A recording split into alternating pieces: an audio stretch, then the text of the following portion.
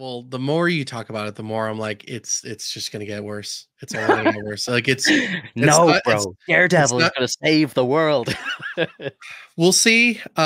It's possible, but we'll see. I think what they're trying to do is like push it as quickly as possible, and I think that's the wrong way to do it. I think the reason why we have so much like from some people say call it superhero fatigue. It's just movie fatigue, dude. Like it's literally just too many movies that are coming out that are remakes, reboots, and reworks of things that were originally done to have like a certain storyline. So like when you change so much things, or when you redo everything, it's like you're not giving us exactly anything new. We have nothing to chew on for a Mhm. while to kind of like enjoy some of the other things that we would like to enjoy on a I would say like a weekly basis, like for movies, for not just for movies, but like for shows. Like why is it that they want to sit so many people down in like in movies, when we could create series, when we could have like shows that could essentially like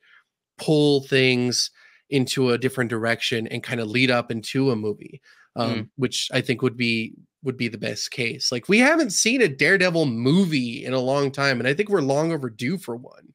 It's like it's one of those things where like you could have essentially done a Daredevil movie with like Spider-Man and the Punisher, and like made it fucking cool. Maybe it's like the mob bosses in Hell's Kitchen are going nuts, and Kingpin is behind all of it because he's been endorsing them, and like essentially that's where the Punisher comes in, because he wants to fight, like he wants to make sure to take down the all the mobs because of what happened to his family in the past. Spider-Man joins in because he's part of Queens, and it's starting to affect Queens a little bit because it's starting to bleed out. Then you have Daredevil, like from Hell's Kitchen, essentially helming the battle. And there you go. Like you just have this whole like congregation. They're split up in these different areas of it's mostly New York, right? It's not like Yeah, bleeding it's New out into York. other. Yeah. So like you have them in New York from these different sections. They hit each other for a second, be like, first time meeting, being like, who the hell are you? And it's like, no, like Spider-Man's like, no, I've heard of you. You're Daredevil, or you're Punisher. Like I read about you guys all the like, because that's how Spider-Man is. Like you have these things where it's like they congregate for a second, and then they're split up again because they still have to take down different areas, and then they realize like, oh, we need to work together to bring down each section, and then work our way towards Kingpin. Yeah. Like I've been thinking about something like that as a plot for so long, Hmm. because it's so fucking cool. Like it'd be so nice to have something like that. You have the means. Like you don't have to make a show for Spider-Man or the Punisher, because you've seen them in the past. Like, and Spider-Man's more of a movie, so like that's why you would put him into a movie. Yeah, You, yeah. I would Spider-Man. I put don't think Spider-Man will ever be a show.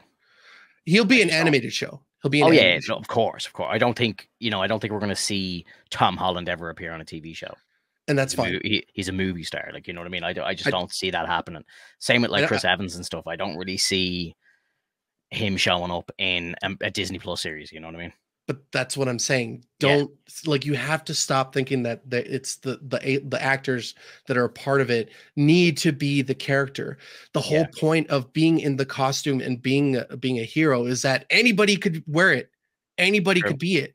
So true. like just have all these different, like have different actors that are up and coming who want to try their best to be a part of this world itself.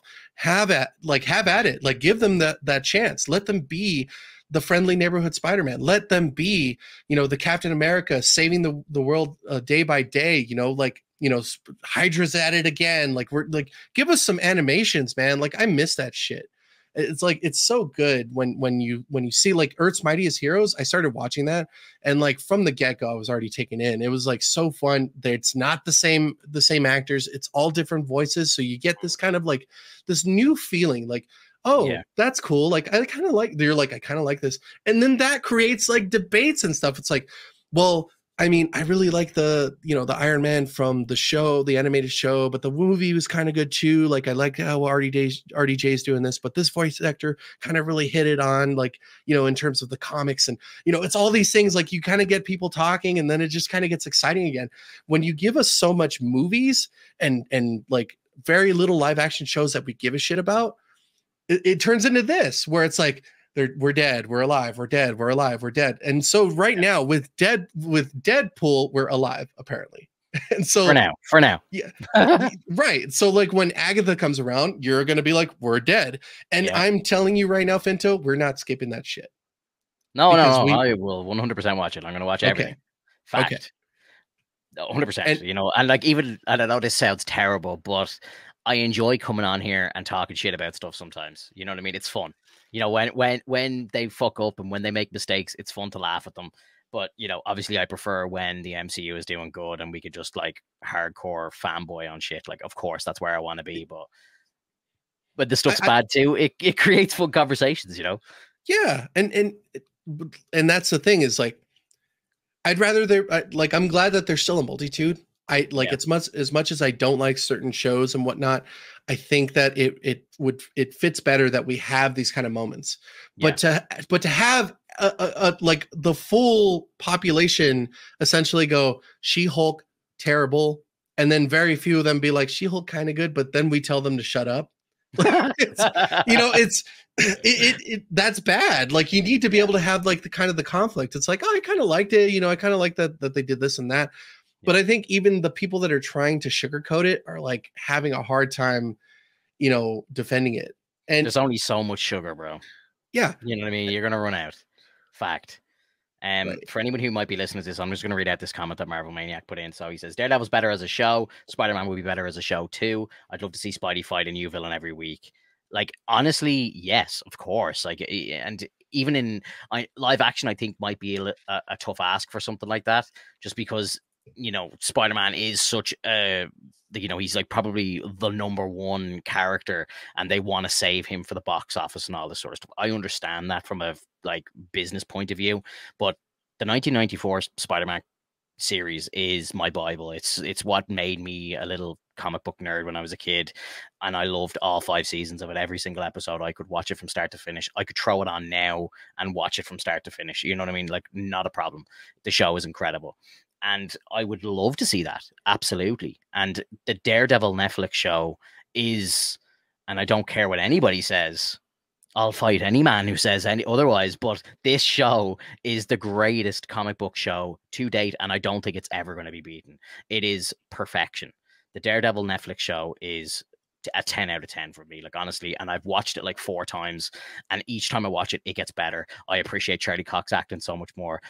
Bernthal as the Punisher is just absolutely gripping, like everything. Foggy Nelson, Karen Page, I feel sorry for her, like, because I when I say this, but she's a very annoying person. The girl who plays Karen Page, Deborah Ann Wall. I was only listening to her on she was on Bernthal's podcast during the week, and you know, she's had a very hard upbringing and stuff like that. Like, and I feel sorry for the actress, but she's a very annoying actress. But even in this show, it works. She's a great actress. You know what I mean?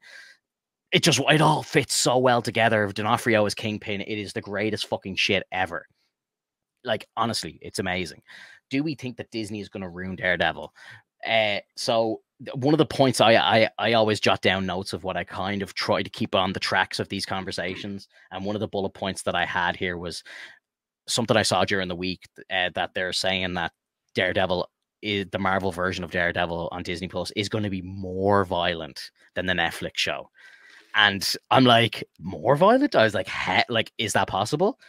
And if it is possible, are they only doing that to maybe deflect from the fact that the show might not be as good story-wise and script-wise and everything, if it's just not quite as good as the Daredevil, as the Netflix version, but they're like, we're going to make it gruesome, and you know, he's going to be kicking the fuck out of people, and maybe they're going to hope that all the blood that's coming in is just going to make people like it a bit more. You know what I mean? And I kind of feel like that's what they did with Echo as well. They're just like, this is the first show that's rated M for mature. And like, everyone was like, oh shit, this is going to be violent. Like, you know, I'm definitely going to watch this. And then I think we saw blood once in a fight or something. It was just, the M rating was just to try and get people in, and it just didn't work, you know? So I kind of hope that they've got a good script and everything. But I kind of think when I read something like that they're making the show more violent than the Netflix version, I'm kind of thinking, are they trying to do that as a selling point? I don't know. I'm scared, but I have faith that this show is going to work. The fact that we haven't seen an episode of it, we're not going to see an episode of it until next March, and the second season starts production, I think, in the coming weeks. Like, so that's a bit of a sigh of relief for me, because I know if they were in any way shaky on it, there's no way they'd start rolling cameras on season 2. Mhm. You know, they wouldn't. They'd have to wait and see, okay, are people going to take it in? Are they going to enjoy it? Are they going to like it? Is it a success? Yeah, let's go with season 2. They know already that it's going to be good, so they're like, we're making season 2 before season 2 will be finished before season 1 even comes out, which again is great as well, because we're probably going to have 2 seasons of Daredevil before Doomsday. Uh, Jesus, man. I really hope that this goes well.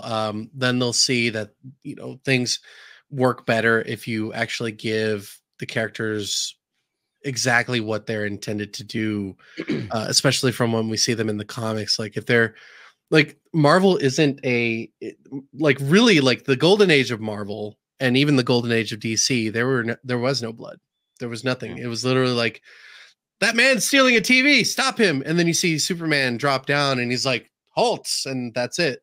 Yeah. You know, Silver Age is all like the blood and shit. Like, it's, and then you have the Dark Ages, which is kind of what we're in, where it's like, you know, we really don't know what entails for the future of Marvel, and also for DC. Like, they're pulling back too much because they want to appeal to the kids. You know, and they're not, and you know, when they do too much, you know, it may be something that even the adults are like, I just didn't care for it. Yeah. And I think they need to find that sweet middle, where they, not even that, I would say fuck that, you know, no sweet middle. Give us movies that are just like crazy, just messed up, crazy, bloody, graphic, and whatnot, because that's for us. Like, that's I for think the we're getting people. that. I think we're Well, going to get all this. This is I, coming, bro. maybe. I You think know, so. I don't think hold your so. breath. Don't hold your breath. Well,